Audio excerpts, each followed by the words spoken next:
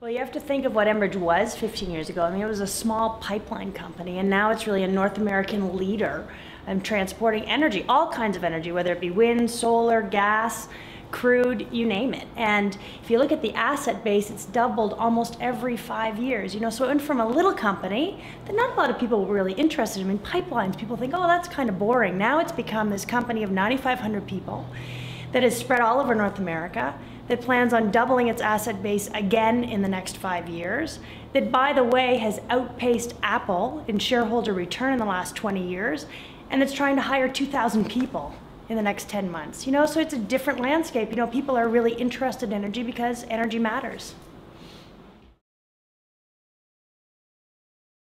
Well, for me, I look at Alberta and I say we have such a great gift in front of us. I mean, we're really the economic engine of the entire country.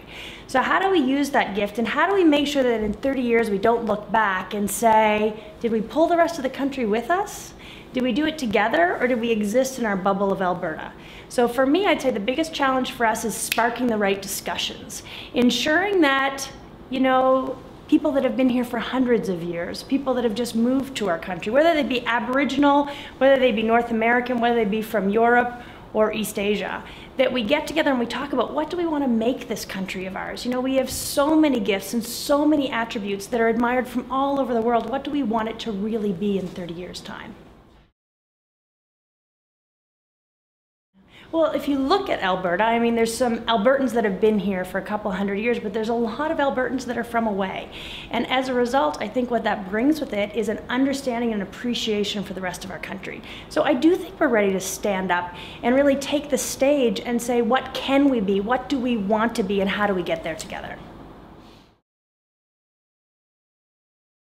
Well, I look at Alberta Venture and I look at how it's growing with the economy and with the province. It's a different magazine now than when the first time I opened it, when I first moved to Alberta in 1998. It's a different magazine in a different place. And for me, I think it's a great way to reflect what's going on. It's the place that makes us think about what do we want to be in 15 years. It's the place that shows us different kinds of leaders that represent our province. It's funny, I was looking at the Global Sustainability Index, and I was looking at the top 3 companies in Canada that are on the list. And we are number 2 in Canada at Enbridge. That makes us number 71 on the list. They're all energy companies. And I think they're energy companies because energy companies know that with success comes an incredible amount of responsibility. And yes, we are natural resource companies, and 50% of the wealth of Canada comes from natural resources. But it's our responsibility to ensure that we not only balance the requirements of the environment, but we actually use the contributions from our company to build future energy sources, and that we use the contributions to protect the environment. I think we forget that Alberta is not only the center of the oil sands, it's also the center for incredible environmental studies.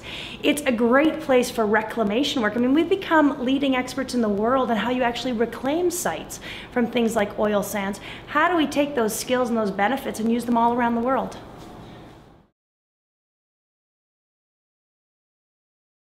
I mean, energy matters, right? There's no one that can debate it. If you turn on a light switch, you can't be yes for turning on your light switch and no for energy development.